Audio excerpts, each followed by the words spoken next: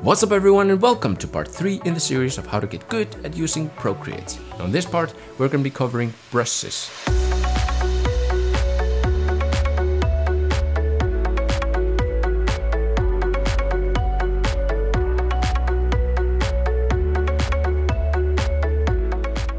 Alright, so let's get right into it. So tap with 4 fingers to reveal the interface.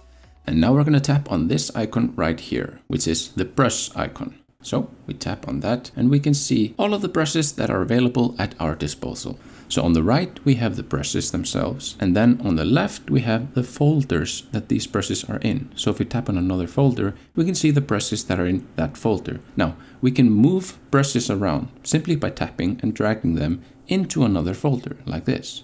And now we see the Nico roll is in another folder, and we can just drag it back to the folder that it was originally in. So it's a very nice way to move brushes back and forth between folders and rearranging them. So this also works if you're moving brushes from Procreate to another program. If you have a brush inside Procreate, you can drag it to, for example, Dropbox or the iCloud account simply by tapping on it and then dragging it into iCloud just like that.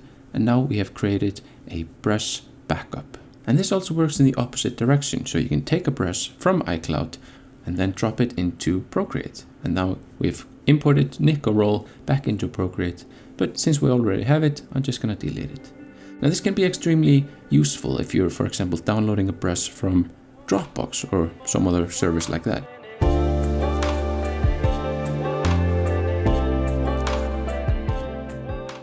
Let's take a look at how to import a brush from Dropbox. Now, in order to import a brush from Dropbox, we need a Dropbox link. And for that, we're going to head to the Procreate forums. I'll leave a link in the description and also on the screen right here. So I dragged in the Chrome window and I'm just going to resize it so that we can see the full page, just like so. And the way to resize these is by simply dragging on these white markers over here. So now we're in the Procreate forums and we want to search for a brush that we want to use in Procreate. So I don't know, let's try this one out here, free stippling. So this looks like a kind of a shading effect. Now there's a Dropbox link here, so we can tap on that and that should open up Dropbox. And now we see it's loading and no preview available. No, that's okay, because we're gonna tap on this icon over here and then we're gonna select export, open in, and then we're simply gonna find Procreate. And once we tap on that, we've now imported the brush into Procreate. It's that simple. So now we have the brush in Procreate and we can simply drag this out of the way and select the brush. So now we can start painting with the brush that we downloaded from the forums page by using the Dropbox link that was shown on the screen.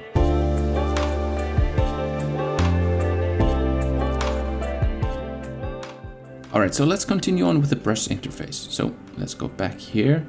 And as I said, these are the folders that the brushes live in. Now, if you want to make a new folder, what you do is you drag down just like this and you see new set. So we tap on new set and we can give it a name. Name it something like favorites. So here we can store all our favorite brushes that we use on a regular basis. So we can just drag the brushes into this folder and we have a neat organization of all our favorite brushes. So we can just take small stippling, the one that we downloaded, and move it into our favorites since we're going to be using this all of the time. Now let's say that you want to share a brush with someone else on the forums or through Messenger or something like that. What you do is you simply swipe to the left over here and then you tap on share.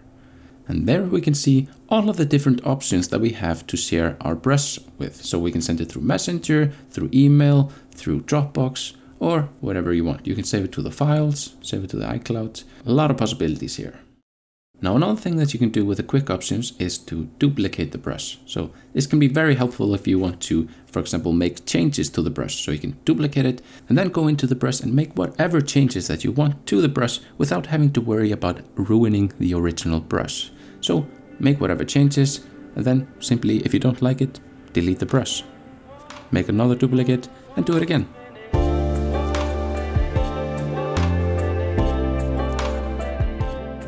Alright, so let's take a brush that comes with a program. Something like this one over here.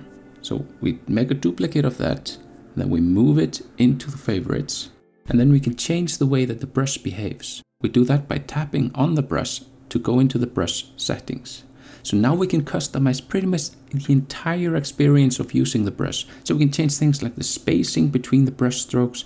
We can change jitter, so make it go more random like this. Or we can move it to the opposite direction and have it smooth like this.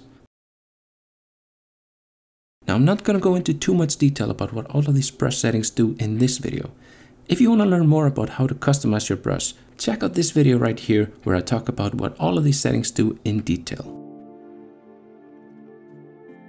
Now let's recap what we learned in the first video. So this one over here changes the brush size, make it bigger or make it smaller. This one changes the brush opacity, make it fainter or make it stronger. And if you have the Apple Pencil, you can have it so when you draw lightly, it creates light strokes. When you press down on it, it goes and makes thick and strong strokes. So doing light strokes can be very helpful if you're doing some shading work, maybe adding some highlights here and there. So it can be very helpful if you just want to lay down one thin layer of paint or digital paint at a time on the canvas and slowly build up the artwork to make something awesome. And now the final thing that I want to mention here is that the smudge tool and the eraser tool basically work the exact same as the brush. So you have the access to the exact same brushes for the smudge tool and for the eraser tool. So this can be very helpful if you want to maybe erase in a particular way. If you want to make a texture, you can just paint over the entire canvas and slowly erase information to form a texture. It's kind of an interesting process, but it's kind of cool that you can actually do this sort of thing in Procreate. At any rate, I want to thank you all very much for watching this video. If you want to check out the next video in this series where I'm going to be talking about colors, click on this one over here. Click on here to see another video from mine. Click here to subscribe to the channel. And I want to give big thanks to all of you who have subscribed. It's great to see how many people are passionate about learning and growing as digital artists. It's absolutely amazing. And if this video helped you out, leave a thumbs up on this video. It really helps me out. At any rate, I want to thank you all very much for watching, and I'll see you in the next one. Bye-bye.